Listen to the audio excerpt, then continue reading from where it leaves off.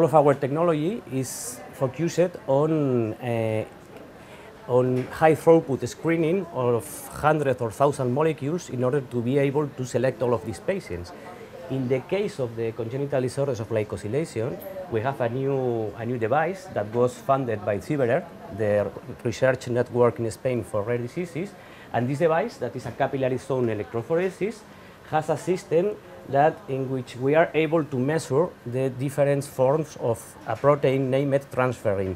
This protein is very important for diagnosis of CDG patients because it's a highly glycosylated protein, and we are able to measure the different undersialylated fractions of this protein in order to do a first step diagnosis of these patients.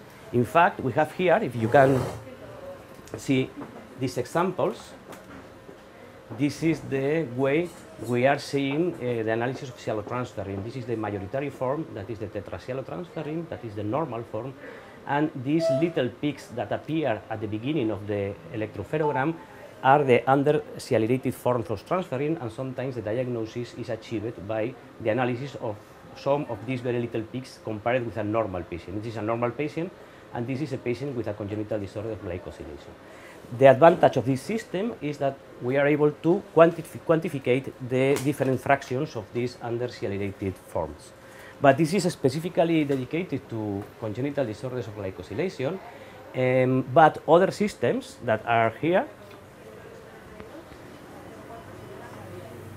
like this one, these are chromatographic systems that can analyze hundreds or thousands of compounds and may also a very important part in the diagnosis of congenital disorders of glycosylation and other diseases, that is the differential diagnosis. I mean that we need to know which diseases are not present in the patient in order to do this differential diagnosis and in order to reach the final or definite diagnosis by means of this laboratory test.